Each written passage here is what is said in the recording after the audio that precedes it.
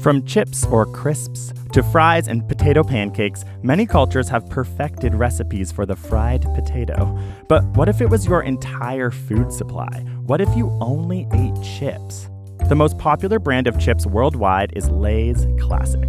This 58-gram snack-sized bag contains 320 calories. In order to get 2,000 calories each day, you would need to eat 6 1/4 bags. One positive is you wouldn't get scurvy.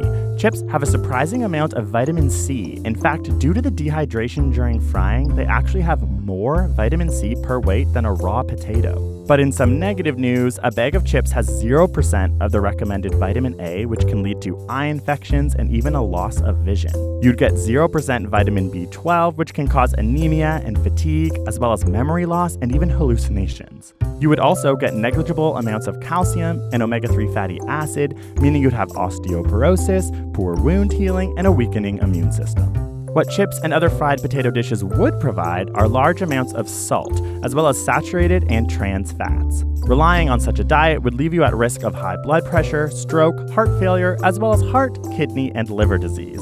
Probably the worst ingredient eating just chips would put into your body is a chemical known as acrylamide. Acrylamide is considered a heat-generated food toxicant and is known to be a mutagen, neurotoxin, and carcinogen. Researchers found that eating 3 small bags or even handfuls of chips every day for 7 days increases acrylamide levels in your body by 46%. And it's been estimated that French fries account for nearly 1/4 of all the acrylamide in our diets. Chips are also addictive. In one study, mice were given a diet of either standard mouse food or a diet of chips.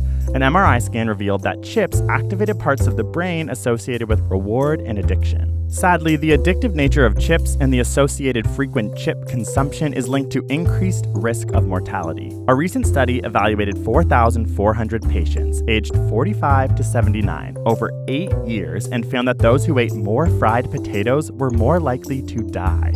Though there are no studies that investigate an all-chip diet, there is some anecdotal evidence. In May of 2012, a young man went to his doctor complaining about flu-like symptoms. He had gone from being relatively fit to being tired all the time and constantly out of breath. After seeing a specialist, he discovered that he had cirrhosis of the liver, which was surprising because he didn't drink. It turned out that his condition was the result of his diet, which consisted overwhelmingly of McDonald's French fries. This young man eventually developed autoimmune hepatitis due to his eating habits and passed away at the early age of 20. So all in all, chips are a delicious occasional snack, and they should remain that way and never become a main component of your diet.